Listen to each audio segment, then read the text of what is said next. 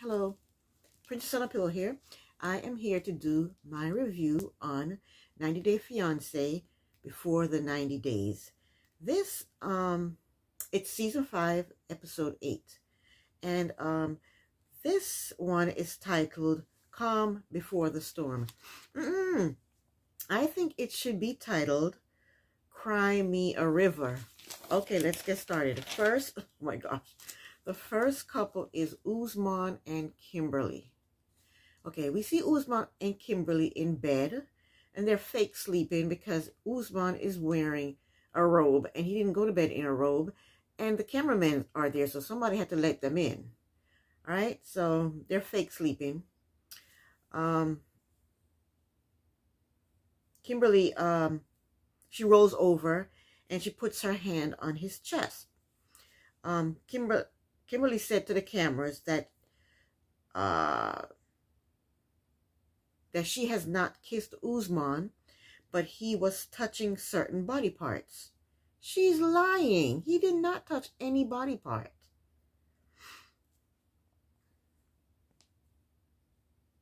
He touched her hand. He did not touch any body part. In his confessional, Usman said, in his culture, it is not allowed to be in her room holding her hand. See, all he did was hold her hand. Hold her hand without an engagement ring. And then the messy producer said to Usman, he said, weren't you intimate with your ex-wife the first night you met? And Usman told the producer that him and his ex-wife were engaged before she came to the country. Okay, so Kimberly told Usman that he should bring his clothes to her room. So Usman goes back to his room and pack all his crap and brings it to her room. Okay, the guys, his manager and his assistant, they came by, but I'm not going to talk about them because I don't see why they get camera time. So I am not going to talk about them. But yeah, he packed his stuff and goes back to her room. But meanwhile, while he's packing his stuff in his room, she's in her room and she's coming out of the shower and she puts on this pink Walmart sleep dress. And there's nothing wrong with Walmart sleep dress. I wear them too, but you don't wear that to you don't, you know, why would you wear that there? She said, yeah, she comes out of the shower and she puts on this pink little thing, sleep shirt or a sleep dress and a robe. And then she's drinking champagne. And the producer asked her, what's going to happen tonight? These producers are so messy. The producer asked her, what's going to happen tonight? And she said she is trying to seduce Usman. She has on that little Walmart nightie.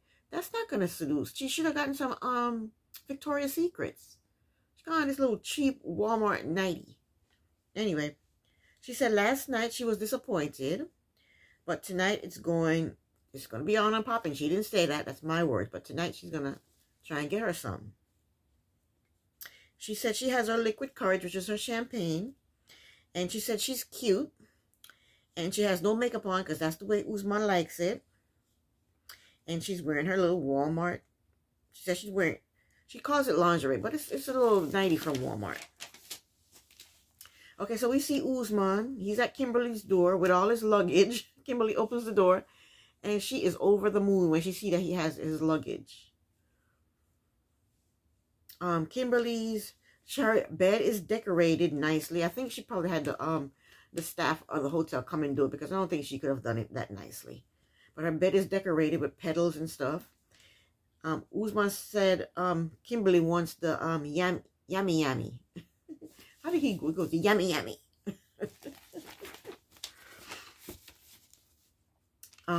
She wants the yummy yummy from him. She shows him her Walmart nightie. She pulls, you know, yeah, she shows him her Walmart nightie, and he told her she looked good. And she told him to be comfortable while she go get him some champagne. And he sits on the bed and he takes off his shirt, and she brings him champagne, and he pulls her robe back to look at her body. And she finally takes the robe off, and they get into bed. And she asks him for some sex. And he said no.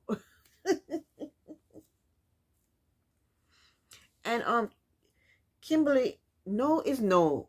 Kimberly, she doesn't know what no is. How many times must this man tell her no? And she asks him why. And he says, we're not boyfriend and girlfriend. We're not in a relationship. No. And she said, this is bullshit. She said, this is bullshit and I can't live like this, is what she says. What is she talking about? You hadn't had sex in a while, so you've been living like that. So what are you talking about? So she goes and pours herself more champagne. And he gets up, puts his shirt on, and walks out. And I don't blame him. And he tells her good night, and he leaves out. And then Kimberly, she puts on her robe, and she follows him out to wherever he went, down the steps, wherever. And he says, leave me alone. And he told her to go get his bags. And she says, I'm not your assistant. I'm not your manager. I'm not going to go get your bags. And he says, well, open the door and I'll go get my own bags. So when they get back to the room, she practically begs him not to leave. And she said, don't leave. We don't have to have sex. Don't leave. So he said, okay. And then they hug. And then they get into bed. And this time he kept his shirt on. He's scared now. He's scared. I think he gave up his room now. He doesn't have a place to stay. And he's embarrassed to go knock on the guy's door and say, let me sleep over. Let me sleep in here.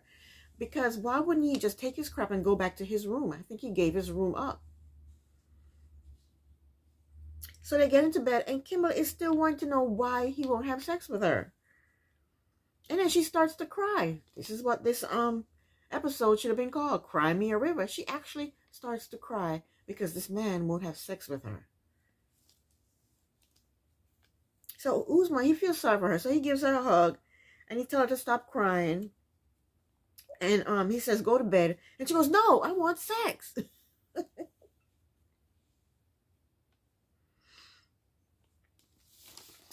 And he tells her no again, I guess. And then she gets up, she puts her robe on. And she said, she had the nerve. You know what she said? She says, her son is going to cuss Uzman out like a dog. Why? Because he won't have sex with you? What is he going to say? You better have sex with my mother. I'm going to cuss you out. I mean, I don't get it. Why did she bring her son into this? She's in her 50s.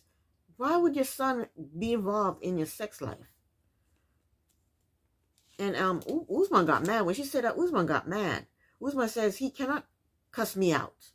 And she said her son would not like the way Uzman is treating her. And Uzman said, am I treating you badly? And she said, yes.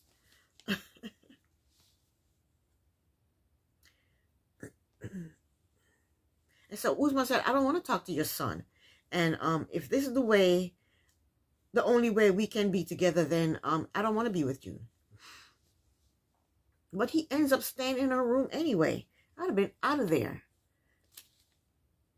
She's a sex-craved woman. I'd have been out of there.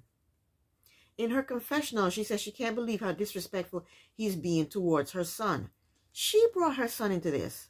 What does your son have to do with Uzman having sex with you? Or Uzman not having sex with you? Well, that's the end of them. And I think they were the highlight of the whole show. Next is Ben. Ben lands in Peru, and he's happy and excited to see Mahogany. So he's in the airport, and he's saying that he and Mahogany decided to meet at the taxi stand. So he goes to the taxi stand, and he's waiting there. He waits for about 20 minutes, and no Mahogany. She's not responding to him. She's not calling him. She's not texting him back. He starts to cry. This episode should be titled, Cry Me a River. As a second person crying.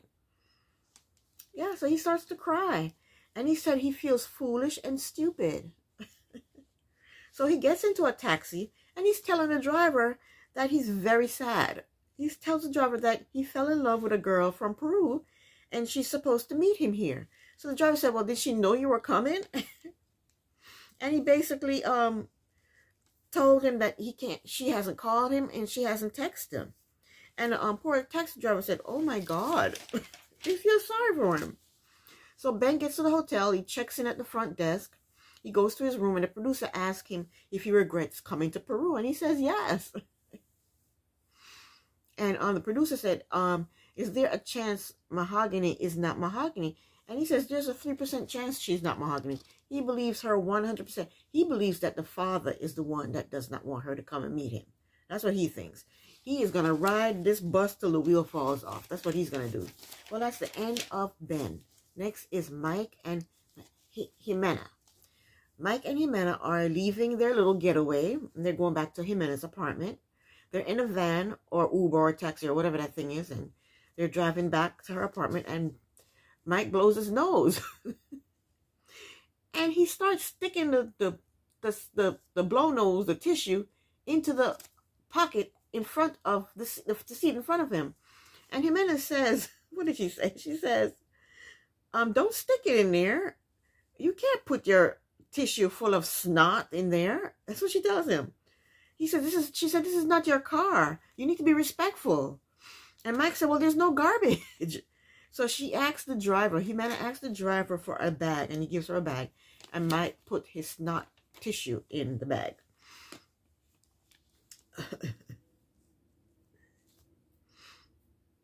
And Jimena says, I can't imagine what you're like at your house. My God. That's what she says. So Mike says, I'm sorry. And in her confessional, Jimena said Mike is a slob. She says, because he has a woman missing from his home. And I said that last week. Mike only probably ever lived with his father and his grandfather. It's 3 men living together. They're probably farting, scratching, blowing their nose, doing this, and all kinds of nasty, disgusting things in that house. He hasn't been around a woman in a long time, and you can tell. So Mike tells her that he has ADHD, and he used that as an excuse for the way he is. And I don't think so. ADHD means you don't concentrate well. He's saying because he has ADHD, he forgets to pick his clothes up off the floor. Your clothes are not supposed to be on the floor in the first place, Mike. When you take your clothes off, you put it in a hamper, the laundry hamper. You don't take your clothes off and put it on the floor. He's saying because he has ADHD, he can't remember to pick his clothes up off the floor. What are your clothes doing on the floor? Your clothes are not supposed to be on the floor. So I think he's using that as an excuse. That's what I think he's doing. So she sympathized with him about that. But she's still nervous about living with him, with him being the way he is. Being a slob. She said he's a slob. She's curious about, she's nervous about being with him being a slob.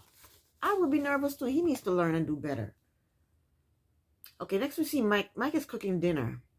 And it's just noodles and powdered cheese and milk. There's no salt. There's no pepper. There's no meat. There's no side salad. There's no vegetables. It's just noodles. And this is part of what he cooks for his father and grandfather all the time. But at least he tried, right? But nobody ate the food. Nobody ate the food. Jimena told her son not to eat it because it's not cooked. I guess he should have cooked the noodles more because I guess the noodles were hard and they weren't cooked. But he's sitting there eating it. So I guess it's good to him, but nobody ate it. And he said he realized that nobody was eating his food and that Jimena, when he started looking at her face. But she told him, he asked her how it was, and she told him it was good. She said, it's very good, my love. I don't know why she said that when she knew it wasn't good and she wasn't eating it, and she told her son not to eat it. And she said if she ate it, it would give her diarrhea. So Mike said, I guess he'll stick to clean and he's not going to be cooking anymore. So, 2 days later, Mike meets Jimena's father for coffee. I don't like her father. Her father wants to know what's Mike's intention towards his daughter. How come he didn't care about what was happening to her when she was 15 doing, what was she doing? She said she was doing one-night stands when she was 15. So she was doing one-night stand when she was 15 without a condom, unprotected. Where was he then? That's why she had her first child. And where was he when she was going to the prison, back and forth, trying to get pregnant for an inmate? Where was he then? Where was her father then? And where was her father when she was living with a hitman? Where was he during all those times? Now he's concerned about what's Mike's intention for Jimena. When Mike's been supporting her, Mike pays her bills. Mike's paying for that apartment that she's in. Mike pays for the majority of the furniture in there. But now he wants to know what's Mike's intention. I don't get it. So he asks Mike what's his intention, and Mike says, I love her and I want to marry her. And the father said, well, do you know her? And he goes, yes. He said, well, what's her favorite color? And Mike was smart with this one. He said pink. Pink is for girls, blue is for boys. So he said pink. That's pretty smart for someone who has ADHD and can't remember anything. Anywho, the father says no, her favorite color is black. I think the father is lying. He's just throwing out a color. He's lying. You don't know her favorite color either.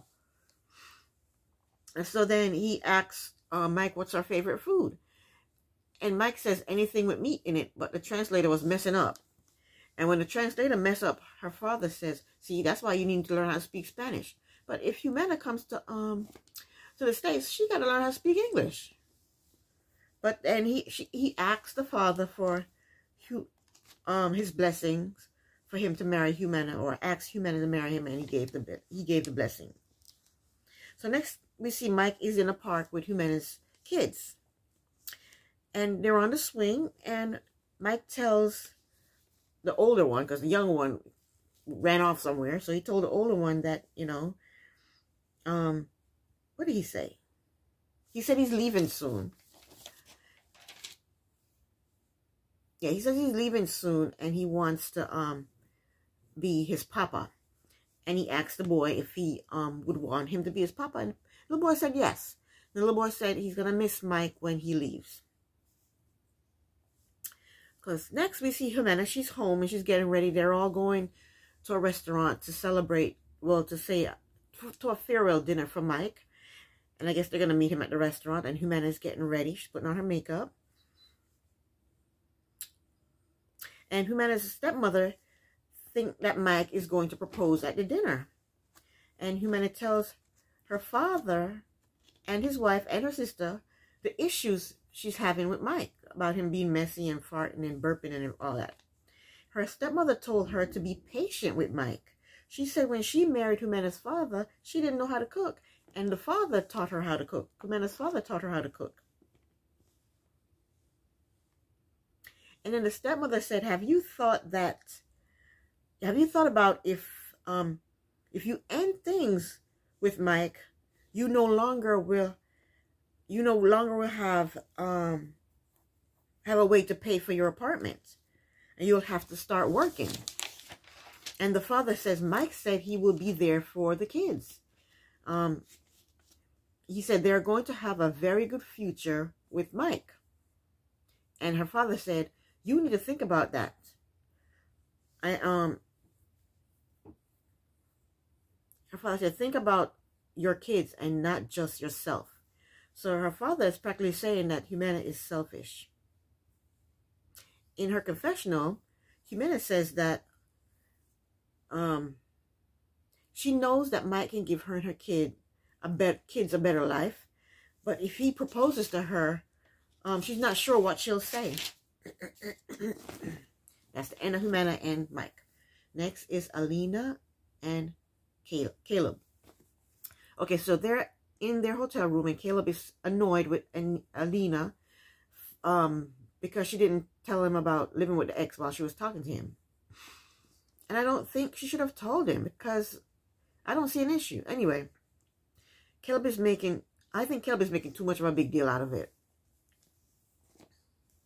Now he claims he doesn't trust Alina.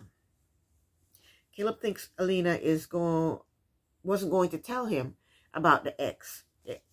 Elijah was the one that brought it out in the open. So he tells her he needs time to process it, and that he's going to the gym and she can do whatever she wants to do.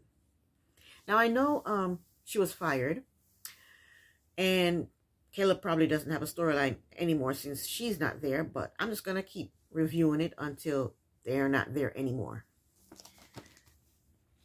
And for Caleb, I would like Caleb to cut his hair and put a shirt on. Okay? Next time, Caleb, put a shirt on, and I need you to cut your hair. I don't like it. So Elena thinks he is using the secret as an excuse as to not to make a decision about their future relationship. So an hour later, Alina goes to Elijah's room, and Elijah is packing because he's leaving that morning. He's going back to Russia.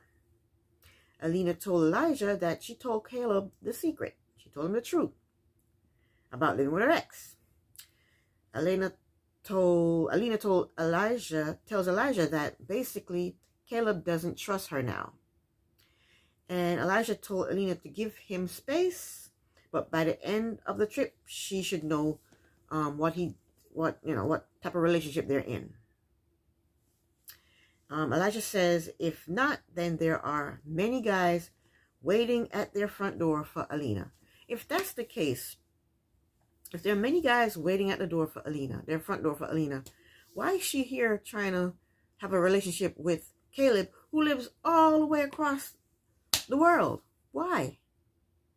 And also, if Caleb have all these women that he's hooked up with, over 100 women that he's hooked up with, can he find one to date out of this over 100 women that he's hooked up with? Why is he here trying to date Alina? I don't get it.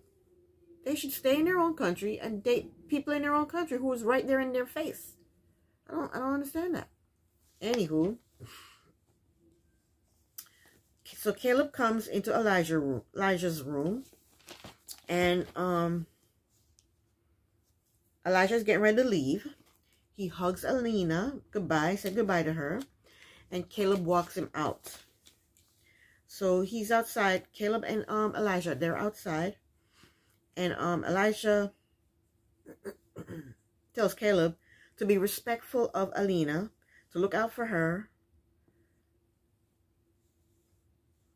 and basically let her know what type of relationship they're going to have. Caleb says, that's why I'm here.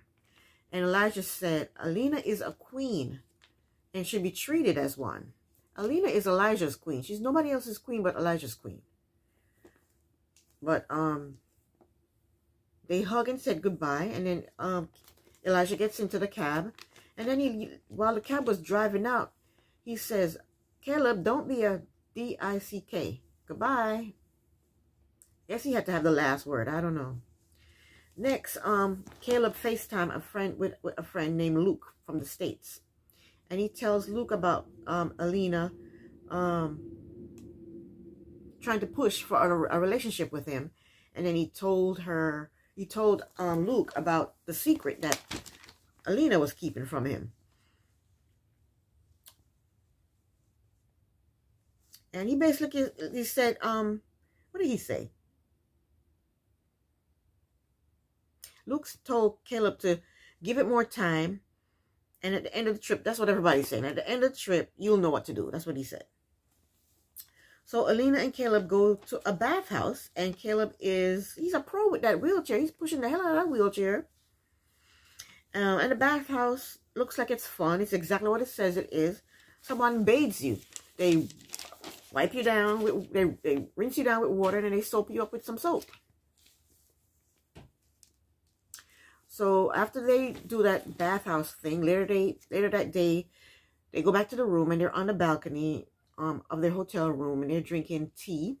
And Caleb tells Alina that he wants to forget about the secret and instead be happy. Oh, he said he wants to forget about the secret, and instead of being happy, Alina says, you're cold, you're always up and down. Instead of just saying thank you, she's like, you're cold to me. You're up and down. You're cold. I guess you're hot one minute, you're cold the next. And he said, just be patient with me. And that was the end of their scene. Enough of them. Next we have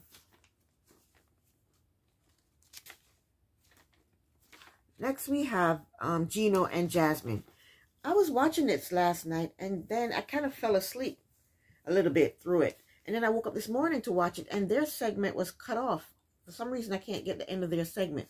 But I'm going to just go by memory what happened at the end of their segment.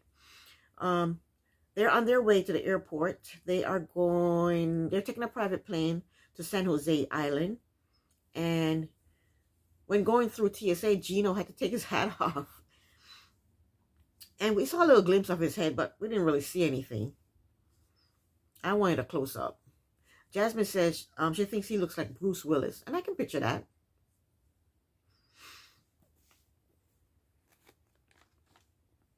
So they get on this little rickety plane, this little tiny plane, private plane, and they get to San Jose Island. And Jasmine is being really, really sweet. They're standing on their balcony and they're looking at the ocean. And Gino, and she thanks Gino for taking her on the trip. And she apologizes for being a witch. And she gets very emotional. And then she starts to cry. This episode should be called Cry Me a River. She starts to cry. But she says she's crying happy tears.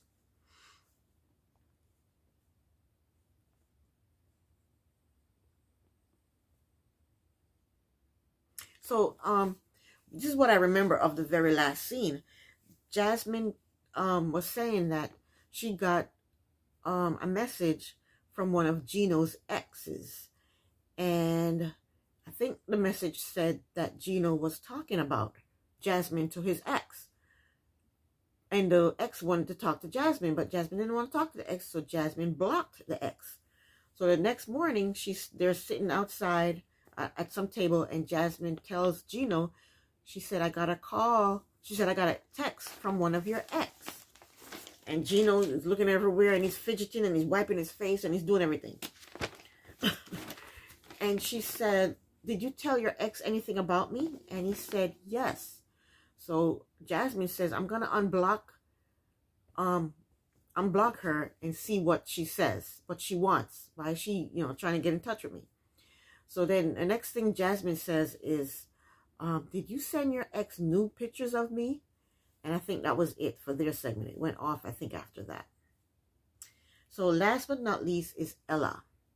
Ella and her dogs, or 3 dogs, they drive out to her parents' ranch. And last week she said that she, if Johnny didn't come to the States, she was going to move on. And now she's saying that she's not ready to give up on a relationship with Johnny. Anyway, she gets to her parents' farm and she's helping out. And she's trying to feed these 2 cows, and they want nothing to do with her. They just turn around and walked away. So she tells her parents about Johnny delaying the trip because he's afraid of catching the C-19. And then she starts to cry. This episode should be called Cry Me a River. So Ella tells her mother that she wants to buy a ticket and goes to Dubai. She wants to go to Dubai because that's where he has a ticket to Dubai, and he's supposed to stay there, I think, for 2 weeks in quarantine and then come to the States. But he doesn't want to come to the States now. He's delaying the trip, so she wants to buy a ticket to go to Dubai to meet Johnny. And her mother does not think it's a good idea for her to go to Dubai. Her mother says she'll be by herself. She's a woman. She's white. And she's naive. And her father agrees. And her mother's also worried that Ella doesn't have enough money to purchase a ticket to go to Dubai and pay her bills. Pay her mortgage, pay her car note, car insurance. She doesn't think Ella can afford to do all that. So Ella starts to cry again. This episode should be called Cry Me a River. So Ella asks her parents if she's the type of person that will cry to get people to do what she wants them to do. When she was talking to Johnny last episode, and he said he wanted to delay he was delaying coming to the States, she started to cry. She was using her tears to get him to change his mind and come. And he put his foot down. He was not coming. And now she's crying because she wants her parents to help her financially to get to Dubai. She starts to cry again. And then she asks her parents if they can help her if money gets tight. And she's crying to try to manipulate them to help her out. And that's what she did with Johnny. And it didn't work with Johnny, but it worked with the parents. They said they'll support her. And then they hug her, and the scene went off. And that was it. And this is the end of my review / recap of 90 Day Fiance before the 90 days. If you haven't done so already, please subscribe to my channel. And also like, comment, and share my videos. I will be back next week for another review. Thank you so very, very, very, very, very much for watching. Princess on a Pillow here. See you next week. Bye.